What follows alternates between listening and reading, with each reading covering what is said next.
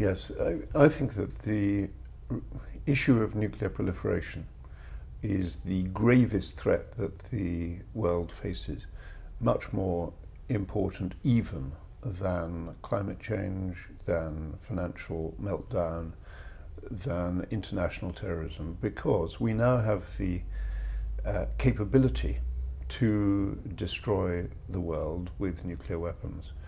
And experience tends to suggest that if mankind can do something, sooner or later someone tries it out to see how far they can go. And I think it is absolutely essential to curb the threat of the spread of nuclear weapons. And so I was delighted when Obama said how he would like to see a nuclear-free world. That is what I would like to see. The countries with the greatest number and greatest weight of nuclear weapons are the United States and Russia. And when Obama said that, if his words had simply fallen into a pond without any ripples coming out of it, then he would have been pretty isolated and nothing would have come of it. And I think that the role of the United Kingdom and those who believe that we've got to put an end to nuclear proliferation has to be to provide some support, some diplomatic backup, a recognition of the importance of this issue, and to encourage the United States and Russia, and hence by some sort of domino effect, other countries who have nuclear weapons, to recognize the dangers that they pose and to see what we can do to reduce them and eventually eliminate them. It's going to be extraordinarily difficult, and until you resolve some of the huge conflicts in the world between the tensions between Pakistan and India, the threat that Israel feels from surrounding countries, the desire that Iran feels to establish its dominance over its region, the concern that China has over Taiwan, that South Korea has over North Korea, all of these issues will take some time, a long time, to resolve. But I don't think that the world should go on the basis that they will never be resolved. Those issues were not around in the 1930s and the 1940s,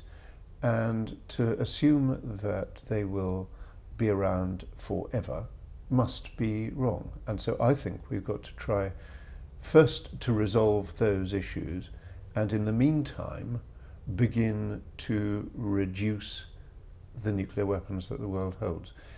It may be a goal that we never manage to reach, but merely going for that goal is going to produce such benefits across the world that I think it's the right thing to do. And I do hope that we do reach that goal, because my own view is that if we don't, the world is in extraordinary danger and not that far off.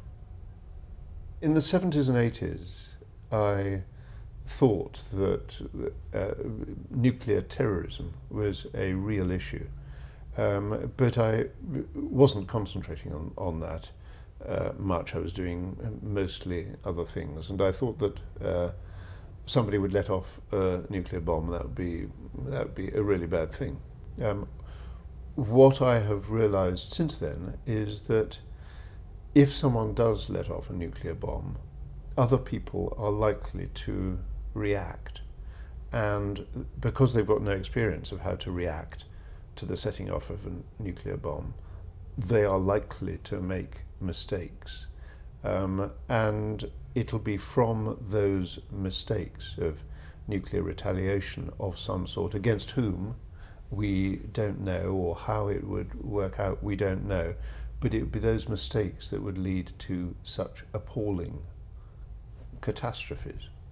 Given the strength of the concern that I feel about nuclear proliferation, I found the debate that we had in the United Kingdom about the renewal of Trident, an extremely difficult one. My speech in that debate was later described as obviously the most agonized speech in the debate, and I think it was, because I found it an extraordinarily difficult conundrum to resolve in my own mind. I don't myself believe, though, that the renewal of Trident is going to affect one way or another countries that are going for nuclear weapons. The concern that I feel about South Africa, for example, which unilaterally disarmed in a nuclear sense and yet didn't trigger thereby other countries either withdrawing from the nuclear arms race, or it didn't trigger other countries reducing their own stockpile. It, I think, had the effect that South Africa's voice became less prominent in an essential debate.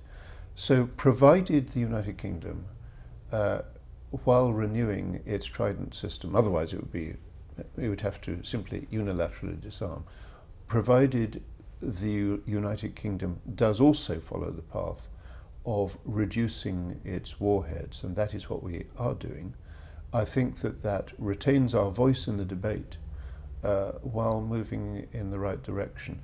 I fear that if we were to disarm, we would merely be treated by those countries that are trying to become nuclear-armed states with an increased contempt rather than a greater degree of moral standing.